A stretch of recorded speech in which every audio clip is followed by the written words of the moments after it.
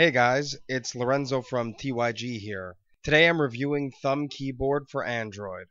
Thumb Keyboard is an alternative keyboard app made by Beansoft. Its main selling point is that it offers much greater customization options than the default Android keyboard.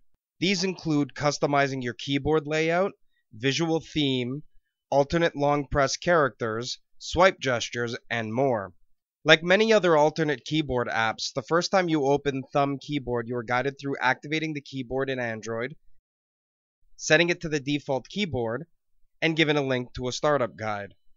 From this screen, you can also access the rather excessive settings menu.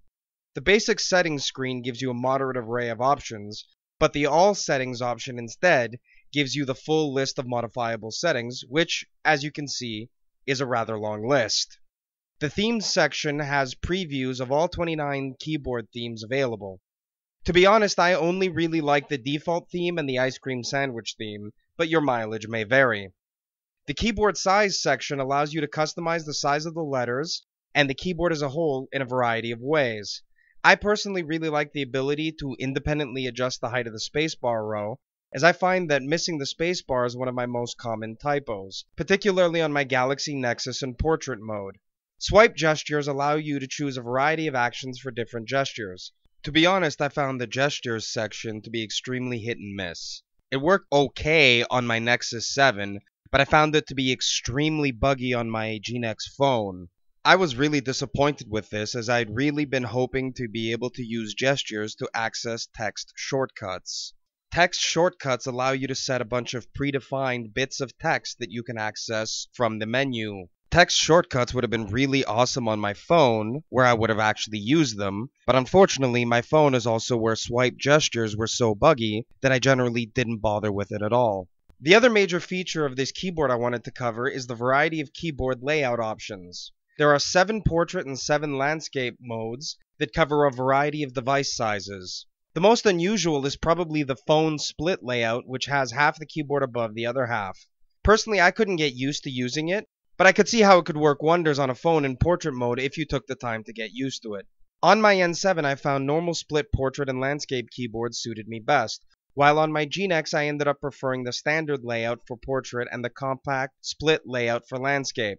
On my G-Nex I also really like the option for one-handed typing, which biases the keyboard to the right side of the phone screen and makes typing with one thumb far less of a hassle. One nice feature of the standard Android keyboard that Thumb Keyboard retains is that hitting the backspace key after the app has made an autocorrection undoes that autocorrection. This is a feature not present in SwiftKey, which I'm also going to be reviewing in the near future, and it's a feature that I really got used to having on the standard keyboard, so I was glad to see it retained. My thoughts on this keyboard app are pretty simple. The customization it offers is great overall. The split keyboard and landscape mode on my G-Nex and N7 are also a joy to use, and the one thumb option for portrait is also great. Like I said, I'm also a big fan of the retention of the backspace to undo autocorrect feature that I've gotten so used to. Another big plus in my book is that if you have multiple Android devices, you can buy this app once and it will work on both phones and tablets, something not true of SwiftKey, which has a different app for phones and tablets. On the other hand, the autocorrect prediction engine frankly pales in comparison to that of SwiftKey. The swipe gestures don't seem to work very well, no matter how much I messed with the swipe sensitivity settings. And while this app does offer a lot of customization, I found the options for customizing the alternate characters for letter keys to not have the symbols I actually wanted to use. Overall, I give this app 7.5 out of 10.